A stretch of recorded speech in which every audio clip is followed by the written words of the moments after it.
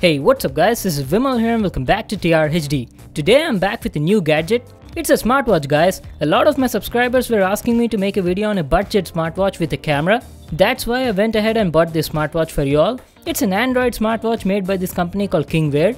The watch comes in this good looking box. It says smartwatch at the top. There is nothing else written on the box. Let's get started with the unboxing. I want to thank Banggood for sending me this product for review purpose. On opening the box, we have the smartwatch at the top. It comes wrapped in a cover. Let me take it out of the box. Very nicely packed. We'll just put it aside for now and see what else do we get in the box. You get a user manual. Make sure to read it for all the info on the product. The company also gives a free screen protector with the watch. That's very nice of them. Along with that, you get a 4-pin magnetic connector for charging and data transfer and a screwdriver to open up the SIM card slot.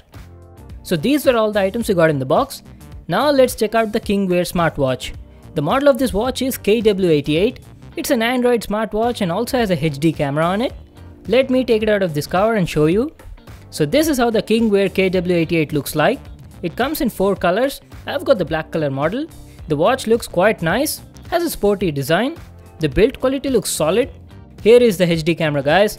It's on the right side below the power button. Looks like the watch comes with a pre-installed screen guard on it. Let me open the strap and show you. The strap is made of high quality silicone. It is flexible and has a dotted design to maintain the airflow. Now let's power it on and see if it's got some juice in it. By the time it boots up, let's go through the specs. The Kingwear KW88 has a 1.39-inch Super AMOLED display, has an MTK6580 quad-core CPU clocked at 1.3 GHz, has 512MB RAM and 4GB of ROM, comes with a 2-megapixel HD camera and has a 400 mAh battery. So the smartwatch has finally booted up, but before we check out its features, let's have a look at the design and the build quality. The KW88 has a sporty design. It has these minute markings on the bezel.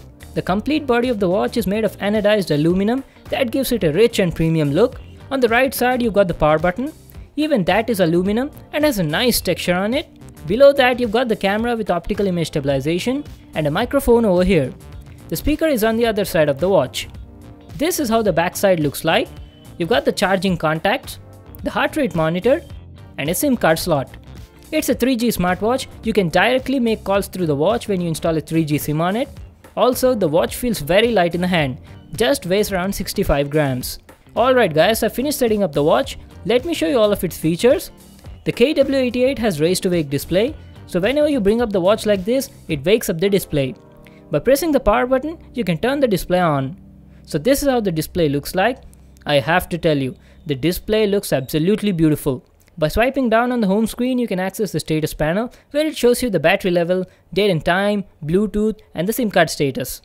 By swiping left here, you can access the quick settings where you've got sound mode, airplane mode, mobile data, GPS, brightness, Bluetooth and Wi-Fi. The display brightness is right now set to medium. You can change the brightness from here itself. That's very handy. And by swiping left one more time, you can access the pedometer. It shows you the total number of steps taken and the distance traveled. By swiping up from the home screen, you can access the weather. And by swiping to the right, you can check out all your notifications. To access the app drawer, you need to swipe to the left. And here are all of your apps. Now before checking out the apps, let me show you the different watch faces available on it. You can change the watch faces by long pressing the home screen. There you go. You'll get a list of all the available watch faces. Now the KW88 comes with a lot of pre-installed watch faces. Let me show them to you.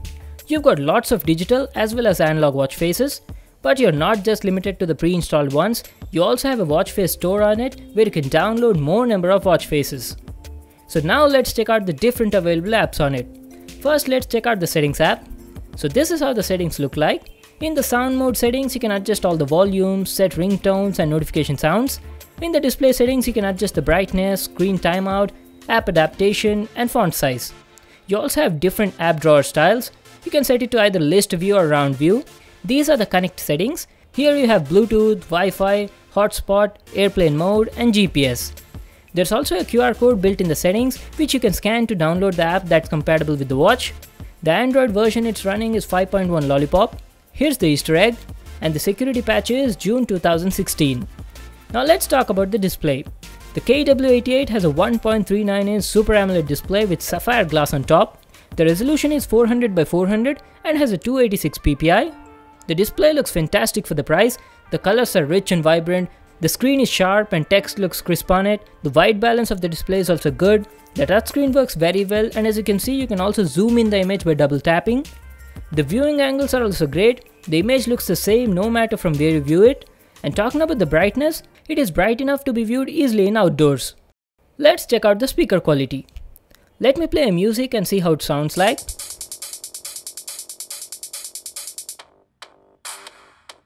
The audio quality is good on it. There is no distortion even at max volume, but I felt the audio output is a bit low on it.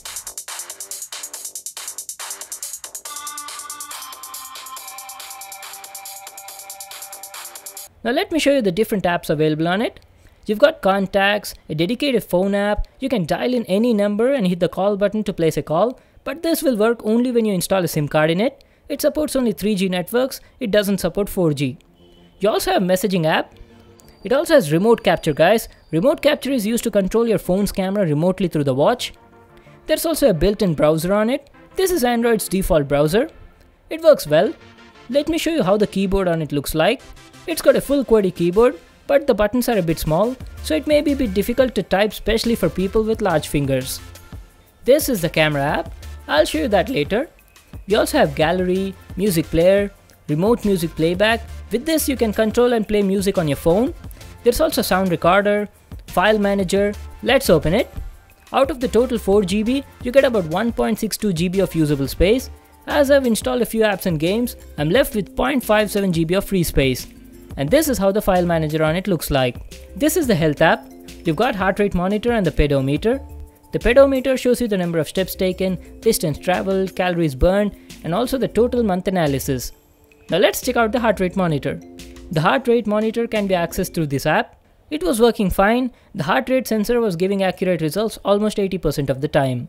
The watch also has voice search on it, where you can ask any question and it will tell you the answer. Just let me give you guys a demo. Who's the President of India? The President of India is Ram Nath Kovind. And did I tell you that this smartwatch has a dedicated Google Play Store? Yes guys, it has a fully functional Google Play Store. I've downloaded lots of apps, had no issues with them. You can search and install any app or game you want from here. You can also watch YouTube videos directly on the watch itself. You just need to download it from Play Store like I did, and this is how YouTube looks on it. Let me play a video and show you. Hey, what's up guys, this is Vimal here and welcome back to the channel. So as you guys already know that I made an unboxing video on the Zhiyun Smooth 4 recently. That was about 2 weeks ago. I've also installed Antutu on it and ran benchmarks. It got a score of about 15,147, which is a pretty decent score for a smartwatch of this price. It can handle most of the basic games like Temple Run and Fruit Ninja without any problem. I'll show you the gaming performance in a moment. Let's play Temple Run and see how it performs.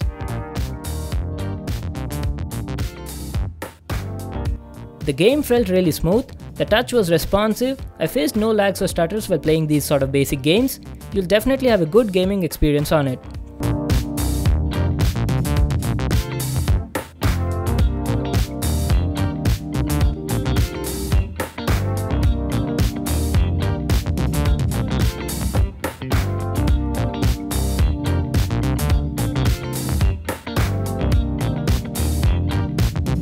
Now let me show you the camera app.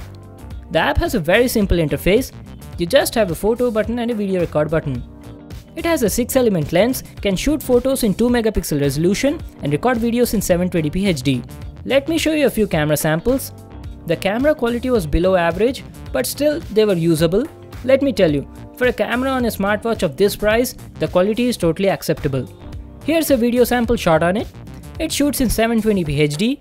The quality was below average but still usable, and I felt the OIS was not that good in the camera.